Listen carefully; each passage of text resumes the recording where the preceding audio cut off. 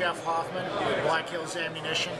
This year, two of the newest products that we're offering is 5.56 77 grain. This is a ballistic, identical round to the Mark 262 round that the Special Forces use. We're producing the same ammunition. The only difference is it's not military packaging and it's not called Mark 262 on the label.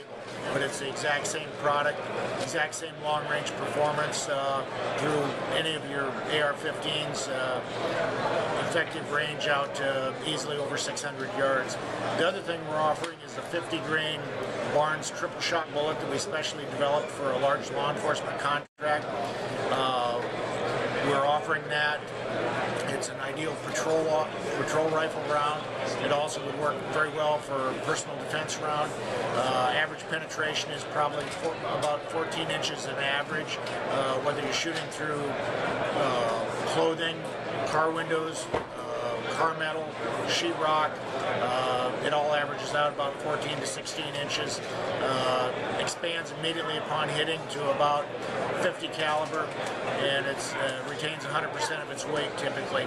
So those are the two newest rounds that we're offering from Black Hills Ammunition.